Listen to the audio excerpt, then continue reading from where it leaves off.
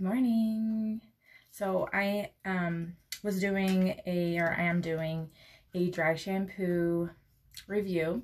And so I have like a lineup of 1, 2, 3, 4, 5, 6, 7, 8 shampoos that I got from Walmart. Some of them were highly recommended. Others I had kind of seen a dry shampoo video, and so I kind of got some ideas from that. But anyways, yesterday was the Heritage, like that one. So today I decided to do the Pantene. And so yesterday I did take a shower, but I ended up not washing my hair because this did such a good job that my hair was looking and feeling just as clean as it would have had I, had I washed my hair. So I was like, so after I worked out, I showered and I was like, yeah, my hair looks fine. So today I tried the Pantene. When I woke up, my hair was oily. It looked pretty like awful. And so this is like messy and you have to blow dry your hair. So I don't know about the convenience of it. It's not fast, obviously, with like a spray. You just rub it in, pull up your hair, good to go. And I don't know, like, do you guys, when you do a dry shampoo, do you let your hair down? Leave your hair down? I always pull it up because I feel like it feels gritty and yucky and kind of moldable almost in a way. So anyways, so I did the Pantene. It's this weird looking little nozzle, right? And you have to do it down, so it's kind of awkward at sometimes. And like where I get oily the most is like right behind my ears, kind of like right here, and then in the back of my hair. So I was like getting in there, and I did it once and I felt like, gosh, it still doesn't feel like it did that good of a job. So then I really went to town with it and just, I have dry throat. I just woke up, right? We're going to school. I'm just doing a school drop off, so it's not important how I look, and I'm gonna work out when I get home. So anyways, and I was planning on wearing a hat, right?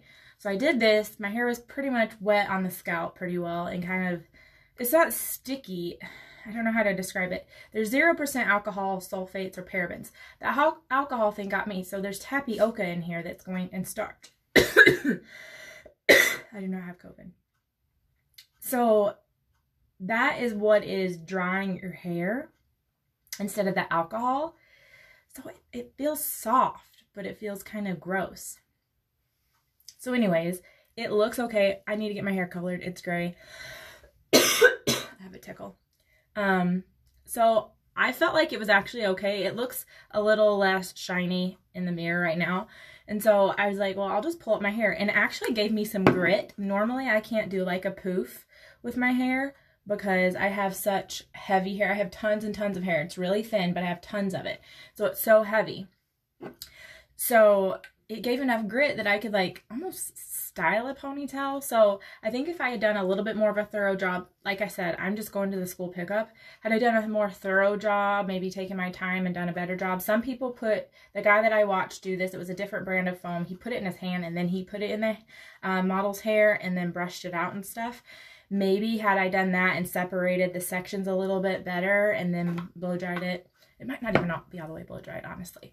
But I mean, depending on, I have some sensory issues. I don't like feeling, I don't know how to say, it doesn't feel oily.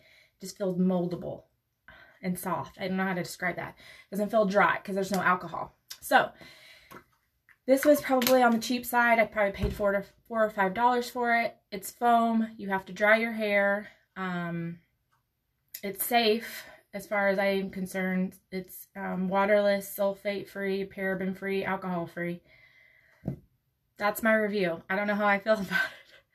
I'll probably try to use it again sometime. I was really excited about the foam. The guy didn't blow dry his hair in the video. So I was kind of like sad when I had to blow dry my hair. So time-wise, this is not the way to go. So far comparatively, this is winning. I gotta go get my coffee and some water. Bye, guys.